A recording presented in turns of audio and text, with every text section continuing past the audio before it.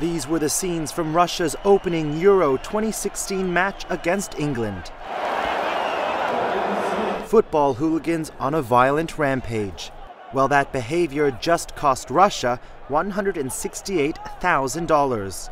European football's governing body UEFA leveled the fine against Russia and gave them a suspended disqualification.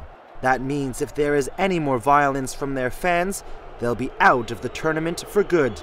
French authorities are also deporting some of the 150 well-trained hooligans responsible for the violence.